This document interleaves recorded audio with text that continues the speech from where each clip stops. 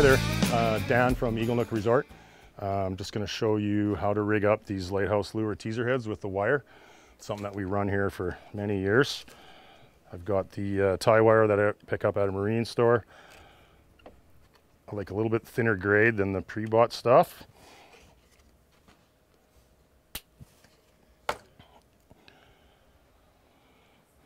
First thing we do is put a little bend on the end, just the width of the nose of the pliers. And the Lighthouse Lure teaser heads come with the pre-drilled holes, which is a really nice advantage compared to the old days. I don't want to go too far back, but we used to have to melt a hole through these things, and that added another step that we don't have to do. A little bend, feed it through, bend it over, give it a good squeeze, and don't squeeze the fin off your teaser head, as that will not work for you. So work from the back of the head here and rig her up like that, and you're good to go. So now that we got that, I'm going to show you how we add the hook and the leader line and how to put the bend in it and get a couple different rolls out of it. Make sure you tie the hook on the right end of the line.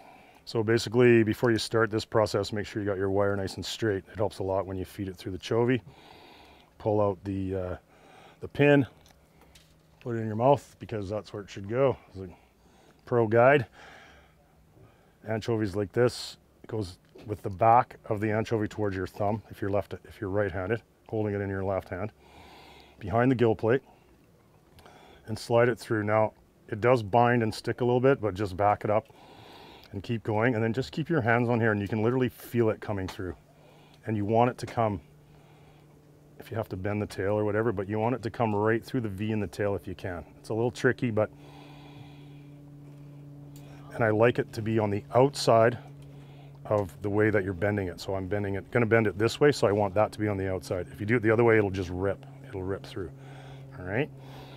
And then one of the rolls that I use is pretty straightforward. It's just an even sort of C-bend, anchovy straight, kind of looks like that. The pin should go on the outside of the roll so that the pointy part is on the inside, so it all just looks really nice. Take your hook. I go about halfway back, depending how it goes, and I try to follow that line where I poke the hook through. Don't go through the anchovy, and just bury it like that and pull that line through so that on the outside, again, that's what the fish sees technically. That's what it's going to look like.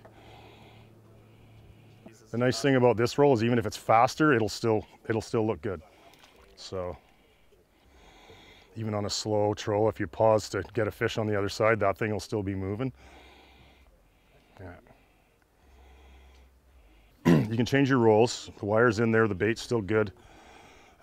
So the other way to do this, kind of straighten it back out again.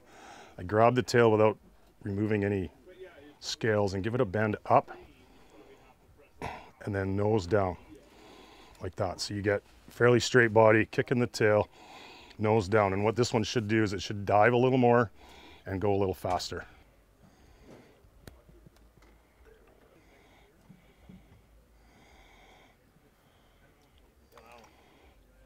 Works. So for more tips like this, tune in to next week's episode or check us out online.